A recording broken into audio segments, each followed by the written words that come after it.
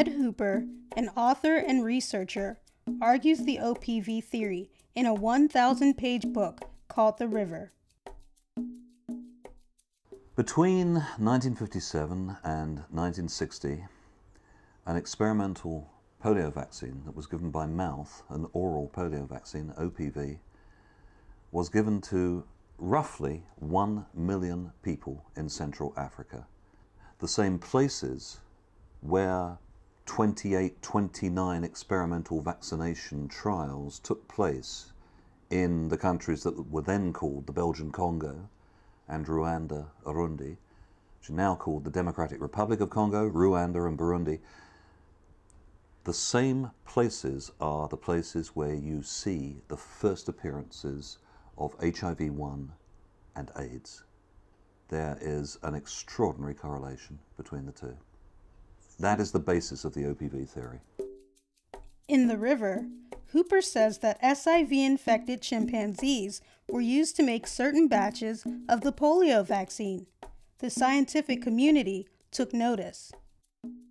And so a whole theory developed in this book that at least one batch of virus was made in chimpanzee kidneys. And Hooper designated the batch Chat 111. It was good journalism, it made a good story. I thought it was not impossible. There were several of us in the scientific community who felt it should be debated. Hooper's book made international news. The Royal Society, a scientific organization in London, decided to debate it. They asked me, because I was a newly elected member and I was the HIV expert, and I was already troubled by this theory. I'd read the book. I said, yes, let's have a scientific discussion, and let's have Hooper as a speaker. Now, some other scientists didn't like someone without a PhD, but that's just sort of snobbishness within science. Serious investigative journalists, why not let him come and wake us up and say, hey, do we know what we're talking about? In 2000, a large meeting of HIV/AIDS research scientists was convened at the Royal Society. Samples of the oral polio vaccine had been tested in 3 different laboratories around the world. No chimpanzee tissue or SIV virus was found. So they looked back those 45 years and again, using forensic DNA tests, they could say, was there any evidence that even 1% of the cultures that were used to make that combined lot of virus could have been chimpanzee?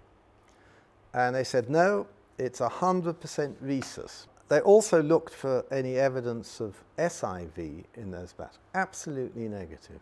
By the end of that conference, I was pretty satisfied that it was disproved. Most of the scientists and the press at that Royal Society meeting considered the OPV theory to have been disproved. But Hooper continued his investigation. During the next several years, he says he gathered evidence that different batches of the vaccine were made in different places. The SIV-infected batch, Hooper claims, was made and dispensed locally in Africa. The samples that they tested were samples that came from the American labs. What they would need to test, it's now completely clear, would be vaccine that was made in Africa in chimp cells. We interviewed some of the people who worked at the chimpanzee camp and some of the people who worked at the medical laboratory. And the version of events that we got was extremely different from that which had been given to me by the American and Belgian vaccinators. Every step of the process was described to me by these African witnesses. What they were actually doing was opening up the chimpanzees while they were still alive, taking out organs and taking out blood, putting those into jars and getting them back to the laboratory as quickly as they possibly could. We then discovered that the organs had been used to make tissue culture in the laboratory, and they were growing the polio vaccines that they received from America and from Belgium in these tissue cultures. Hooper says the witnesses also remember one of the scientists working late in a private laboratory. And they recalled his working there after hours after they'd left with the vaccine. And then, a few days later, he would come out with large bottles of the vaccine, which they then divided up into smaller vials and labeled these vials polio vaccine. So they've got a very clear memory. And actually one of the two technicians we spoke to had taken those same vials across the river to the military camp and had used them to vaccinate the soldiers and the soldiers' families and children by mouth with the vaccine. So we had the entire process taking place witnessed by African witnesses.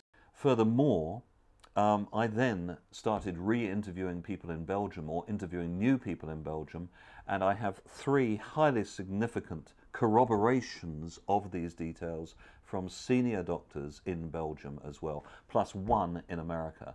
One of the defenses which is used against this theory, people say, yeah, but the whites were vaccinated with this as well. Well, actually not. In most cases, in the Belgian Congo, the whites were actually given a different vaccine. They were given the injected vaccine from America. They were given a vaccine that was entirely safe. But the experimental vaccine was given by mouth, this oral polio vaccine, to the African community. However, aside from the witness testimony, Hooper has no tangible evidence that the experimental vaccine had ever actually existed. Nobody has ever found any of this vaccine. I suspect that some may well still exist in labs in Belgium and America. Nobody's releasing it from their freezers. So it's impossible to test the theory in that way. But certainly they have not disproved it. They haven't tested the right vaccine. We've moved on. It's not interesting to us anymore. But I think from the proponents of the OPV hypothesis, we've covered up. From our point of view, that's not tenable anymore. You get on to the next thing. AIDS is too important.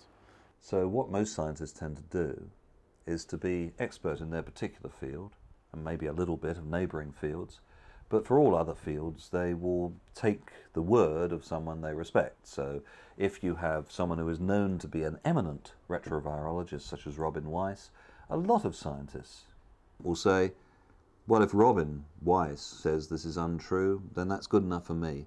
I think it's untrue too. The Westinghouse High School students in our project wondered if some elements of all 3 theories, natural transfer, serial passage, and oral polio vaccine, could be correct. These are all possible situations. They could all be right, 1 or 2 of them could be right, or they all could be wrong, and it could be something else. Until we have actually proven that, we need to at least get all the angles we can so we can make a good decision on what's really going on. One of the students said, why can't all 3 be correct?